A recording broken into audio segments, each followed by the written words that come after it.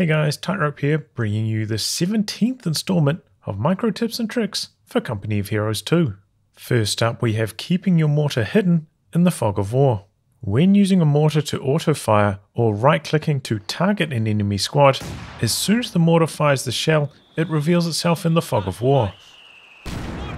This makes it very easy for the opponent to notice the mortar firing, have a good idea of what the mortar will be targeting, and then starting to dodge with that target, making the mortar significantly less effective. However, if you use attack ground or the mortar's barrage ability, the mortar does not get revealed in the fog of war until the shell does damage. Your opponent may still hear the mortar firing in the fog of war, however this is harder to notice during hectic fighting, and they will probably also have a much worse idea of what the mortar is actually targeting, making it trickier for them to dodge. The same principle also applies to other weapons such as anti-tank guns. However, because the time between the anti-tank gun getting revealed and the shell landing on the tank is so low, it doesn't really give the opponent time to dodge, so this is much less impactful than it is for the much slower shells of the mortar. And if you exclusively use attack ground on your anti-tank gun, you miss out on the opportunity to roll a hit through the accuracy system, and this will significantly lower your chances of actually hitting the enemy vehicle. Whereas mortars are completely unable to roll a hit through the accuracy system, so you don't have to worry about lowering your chance to hit by using attack ground. For more information on the accuracy and scatter system, check out my starter series on vehicle mechanics. Next up, I go over the finer details of repositioning team weapons. When your anti-tank gun has been firing close to the edge of its arc and you choose to reposition it, during the pack-up animation the gun switches to facing dead ahead. However, once it sets up, the gun will quickly snap back to the side that it was previously firing at. So if the enemy target is on the other side of the anti-tank gun's arc, this adds a noticeable delay while it rotates before it's ready to fire. This also applies to machine guns, though in their case it is harder to see the weapon rotation.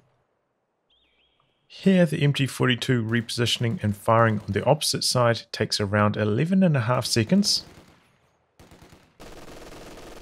whereas repositioning the same amount but firing on the same side only takes 7.5 seconds, roughly a 4-second time difference. So if you ever felt like your team weapon was taking an eternity to start firing, this could be the reason why. With the machine gun, you can rotate it a large amount and put the enemy on the side of the arc that was firing last. And for the MG42, that results in it firing around 3.5 seconds faster. However, this is a bit more difficult for anti-tank guns. Team weapons do not reload while they're packed up, and anti-tank guns have to reload after every single shot. In this example, the Zis is packed up for well over its normal reload time, but is only able to fire again after being set up for the normal reload time, though it seems like it does skip the 1 second wind down time.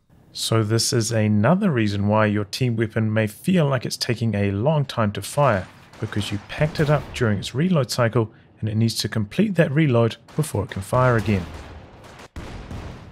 While the anti-tank gun rotates its barrel to face the other side, even though you don't see the reload animation, the anti-tank gun is reloading during this time. So if you rotate the anti-tank gun more immediately after firing to keep the enemy on the same side of the arc, like we did with the machine gun earlier, this works out to be around half a second slower for the anti-tank gun, because the extra time it takes to spin around delays the reload timer starting. This isn't such a big factor for machine guns, since they only have to reload after 6 or more bursts of firing. I tested packing up the anti-tank gun immediately after firing, midway through the reload, and then towards the tail end of the reload cycle, and measured the total amount of time the anti-tank gun was set up for between shots. This worked out to be almost the same for all 3 tests. So this shows that interrupting the reload cycle does not reset it, and the anti-tank gun will pick up where it left off from once it is set back up again. So you do not need to try and time when to pack up your anti-tank gun, it won't make an impact on how quickly it can fire again. And if you know that you packed up your anti-tank gun immediately after firing, if you're under no time pressure, it may pay to set it up at some stage and let that reload cycle complete so that next time it is in combat, it will fire as quickly as possible. This is probably most relevant when you are attack moving the anti-tank gun forwards.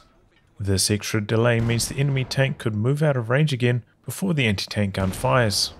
Team weapons will automatically recenter themselves after a couple seconds of not firing, though this does appear to vary somewhat depending on when their target disappeared from their cone of fire and what their reload timer is like. That's it for this installment, guys. Be sure to like, subscribe and share it with your friends, but not with your enemies. And you can help support the continued production of this series through my Patreon page, which is much appreciated.